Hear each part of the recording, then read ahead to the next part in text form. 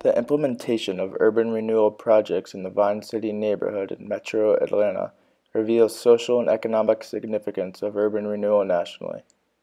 There are major problems throughout the history of Vine City due to urban renewal projects within the neighborhood.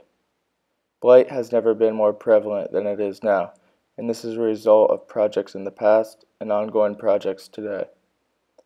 Vine City could possibly see social and economic changes with the building of one of the world's newest, most infamous venues, Mercedes-Benz Stadium.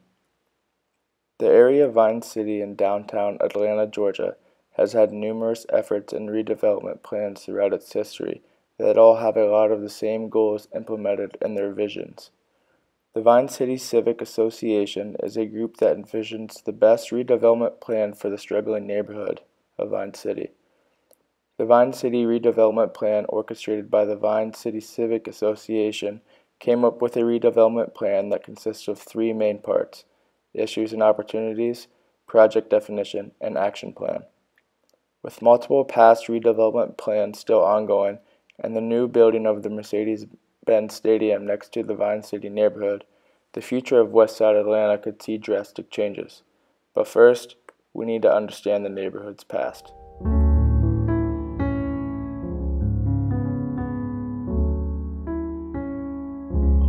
F. Hurdon purchased land in what is now known as Vine City, and built his home at 587 University Place in Atlanta.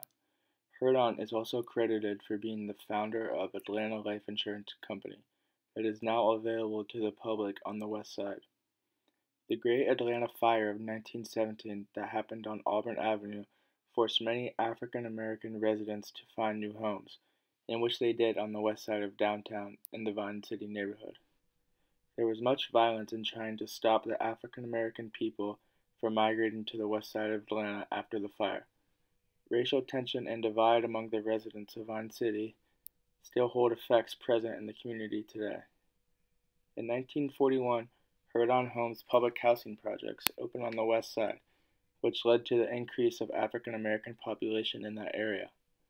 Previously known as Hunter Street, Martin Luther King Jr. Drive was home to many white business owners in the 1940s, but soon African American business owners started taking over these businesses.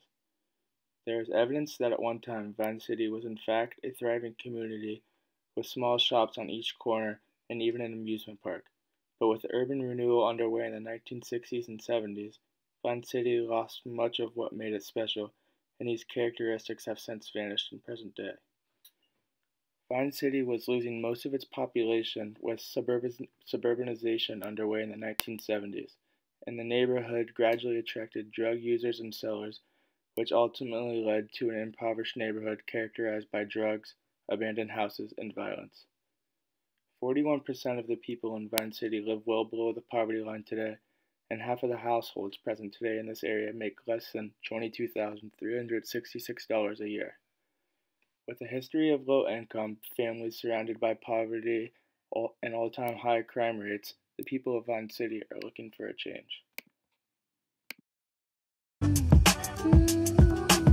My intuition is telling me there'll be better days. I like this tone.